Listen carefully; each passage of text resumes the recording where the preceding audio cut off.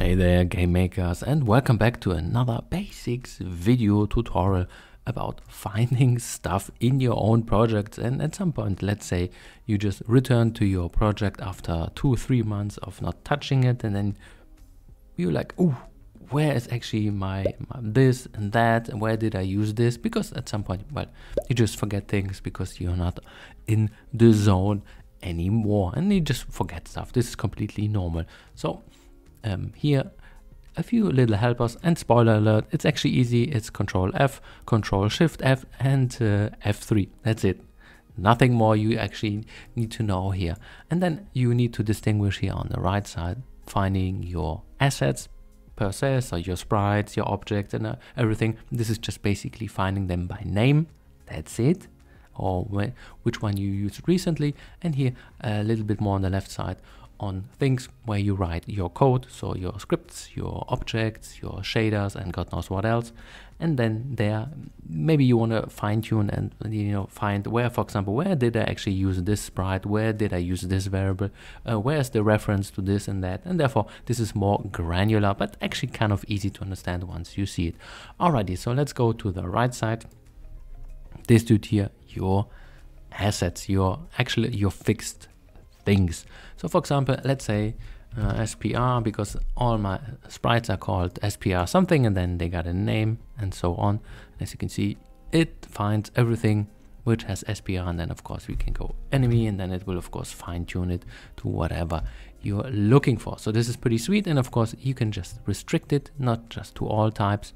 Let's say you just want to look for sprites or for tile sets or for things. So once again, you can go a little bit more granular with your search query, which is pretty sweet. Or a pretty hidden thing, that's not too hidden, but you can just go under quick access and then recent, and boom, actually you find, the last time I was just working on the object cutscene player, because this is the last thing which was recently a thing. And then you just double click and then you're in, and of course you can just put in some favorites and tags and God knows what. Good enough for me. But let's say you have a huge, humongous, long, big, let's say event. Let's go actually in this dude here, and then you want to search for something in there. So for that you just use Control F, and then whatever you want to find. So let's say let's go for index. In there you will find tons of entries, and you can just toggle through all of them, and maybe you find whatever you're looking for. Or you can even, if you like, make this a little bit bigger, and then you have here replace, so you can actually find this thing which you're looking for, and then you can apply and replace it here. Just be careful, because you can replace a lot of things to here handle with care. But let's say you want to I don't know, for example, I'm using a variable. This is of course just an example, which is called dialog index.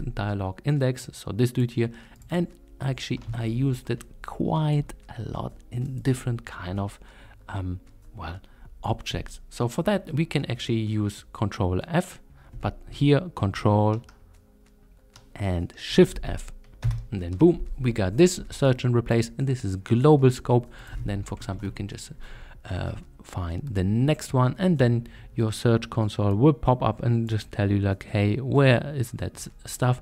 Of course, if you just go for, let's go for index, this is a very not a good search in my project, because you will find a lot of things. As you can see, you need to be a little bit more specific here. But once again, here this global search, you can just cram it down and just say like, hey, just search in the objects, because I guess this is where most of the time will be spent.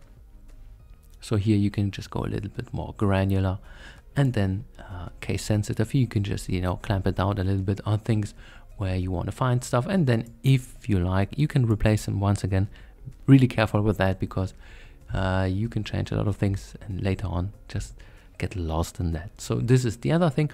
Or for example, let's say you are in your thing which you want to go through, well, then you can actually press F3, and then you will have this thing where you can toggle through all of them, and it will jump into the objects where it is, and then this is the way it goes. So this is the way of finding stuff. And then of course, if you have the search console, you can just, you know, double click on this line, because here, what is this?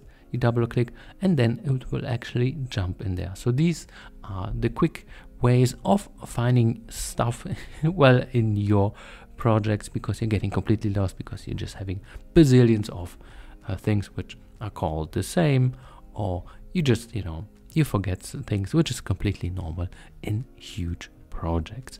Alrighty, hopefully that was a little helper for you, and because it's actually a helper for me as well, and then maybe you can profit from that as well. See you in the next time. Have a good one. One up indie.